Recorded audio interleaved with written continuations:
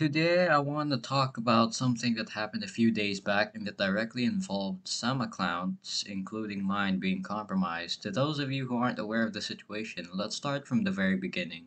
For months, I have been part of a group of plebeians named the Cursed Gang. We had a YouTube channel that posted multiplayer Geometry Dash videos from time to time.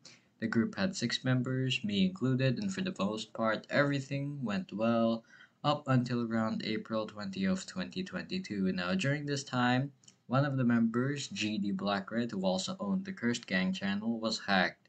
His YouTube name and profile picture was changed, but none of us in the Discord server were aware until the hacker made an upload on his channel.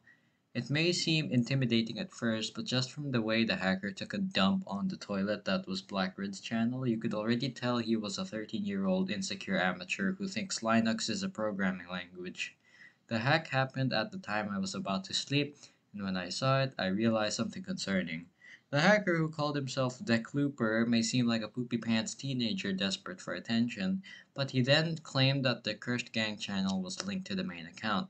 My channel was linked to that channel, and I wasn't gonna take any chances. I immediately got out of bed, tired but also determined to keep my private information safe, speed running removing my channel as a manager of the CG channel, and just to be sure, I did just that on a virtual machine and with a VPN.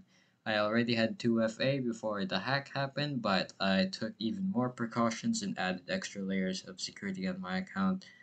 Some of the other Cursed Gang members were also unaware of what happened, so they were warned about the situation and how their accounts were under threat of being hacked as well.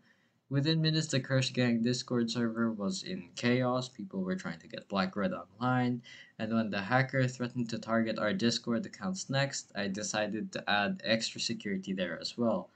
The leader, Mr. Blackham, was panicking because not only did it mean that the CG channel could be deleted, but it also meant possibly losing monetization on that channel altogether.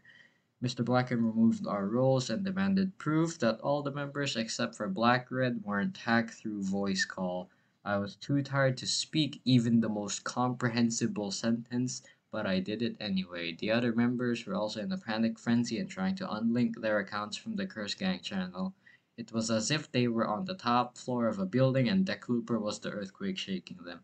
After a while, Black Red finally came online, and everyone started telling him about the situation. He had been banned from the CG server as a precaution, so they contacted him through direct messages. He tried to fix the situation, and within an hour, the entire situation had been resolved. He got his account back, and he assured us that nothing of value was lost so far. So the Klooper took the L, and his dreams of hacking and Curse Gang were crushed.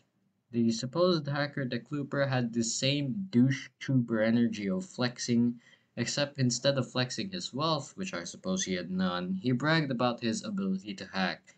He even threatened me directly that I had no idea what he could do, but since I had already added so many layers of security to my account, I was not intimidated in the slightest, and since I had my own experience of actual hacking, I decided to threaten him back, but with a little more legitimacy. I was ready to fight fire with fire. After a while, a user with the same name of the hacker joins the Discord server claiming to be the Klooper's brother. The user states that the Klooper was actually 13 years old who hacked Blackred with the intention of taking the money for himself. It was as if the only reason for the Klooper's existence was to take down Cursed Gang, and he wasn't planning to stop anytime soon.